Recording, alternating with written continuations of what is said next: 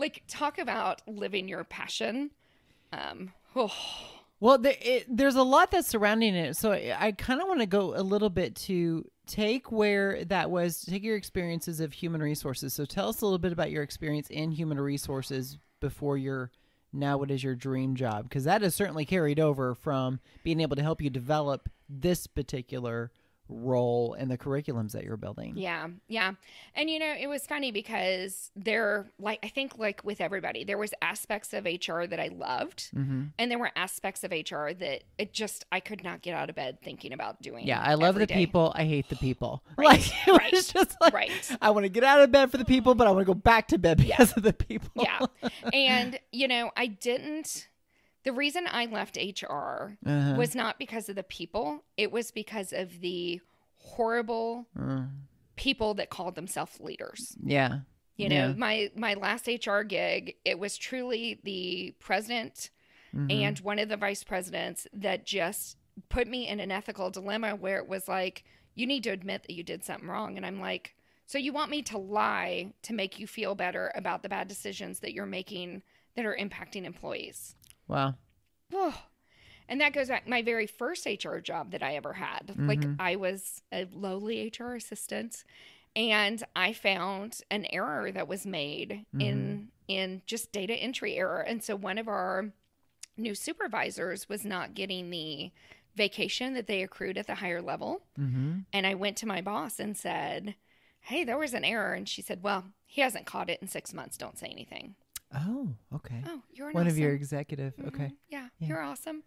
And so I thought, I can't do this. Like, I can't look this guy in the face every day and know. And so, and this isn't like a huge breaker, but it's like you're an HR assistant, new to my career. Right. Yeah. And so luckily I have just a heaven of a husband. We were newly married, and I called him and said, so I'm quitting today. Here's what I'm going to do. And he's like, all right, girl, go, And so I went down to the employee and said, here's what you need to know. Yeah. And then I went to the executive director and said, here's what you need to know.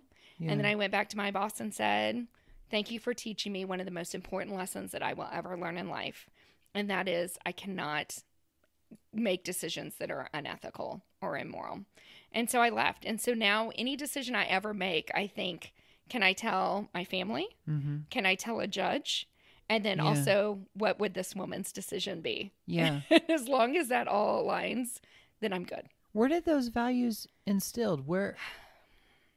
That's big. It is big. Yeah. Because in the Air Force, integrity first, service before self, excellence in all we do. So in that sense, we are trained to speak up when there is something that is dishonest in that situation. And that's actually unique. It is. In a lot of ways, because what was going on in your mind? Because I think so many HR leaders and my colleagues and my friends, there is that moment where you have to have a communication with a partner or even with yourself to be like, listen, I'm about to go forward with something. There's going to be an ultimatum. Yeah. I got to do what feels right. Yeah. Yeah. That is hard. You talk about skeletons. We're bringing them up early. Yeah. That's bringing all right. them out of the closet. Human realness. Here I am. I mean, honestly, my dad was Army. Grew up in an Army family, but he was an Army officer, and want to talk about one of the most unethical people I know. Like, just, I can say this because I haven't talked to him in 21 years. Like, horrible person. Like, he's one of those that would use a phone for like 8 years, and then when it broke, he would put it back in the box, take it to Walmart, and then get his money back.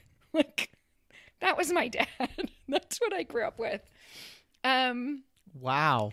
Yeah. So there's a part of me that I don't want you to share all those details, because I knew how after 21 years there's some things there for sure that this might turn into a different podcast. But there's a part of me that's like, is that bad or genius? I don't know for sure, but in the ethical sense, it's bad. Right. And that's just a scratch of the sure. a safe podcast story for that. But then my grandpa Floyd, my mom's dad, was just heaven. I mean, he was the who you want to be when you grew up. You know, he was the when you walk in a room, no matter who you were, he would make you feel like he'd been waiting for you for years. That's wonderful. You know, when you walked into his house for Christmas, he always gave us envelopes of money. And I'll never forget, one of my cousins brought a boyfriend home that no one was expecting. Boyfriend was lovely. Yeah. And when it came time for envelopes, he walks over and hands the boyfriend an envelope. And the boyfriend's like, what is this? And opens it up and there's $100 bill in there. I love that. Yeah. I love that. Yeah. And so just the kindest, most amazing person. And so when it came time for my wedding, my dad, I hadn't talked to him for years. He sent me a check for $10,000 and said, I'm going to walk you down the aisle. And I was like, no, you're sure not. Yeah. So my grandpa Floyd actually walked me down the aisle and gave me, well, my mom walked me down and then handed me to my grandpa, and my grandpa gave me away. You know what? I think there is a psychology there for sure to understand that kind of post-trauma survival, that whenever you have overcome some sort of situation of a relationship in your life, in that it builds that value system. It's like my mom, suiting for this, she always had a lot of quotes in her office. She worked out of her home, and she always had a quote that said, no one is a complete failure. They can always be used as a bad example. Yes.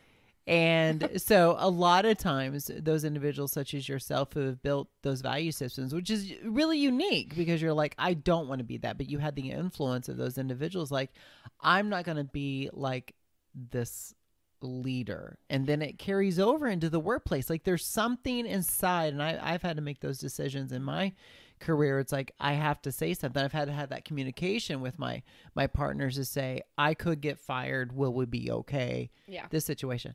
But it's funny. It's not funny, but there is something that carries with you, that it's tormenting inside to say, I can't not say something. It doesn't matter if it's as small as like a little typo or an error, or a matter of ignoring a complete sexual harassment claim. Right.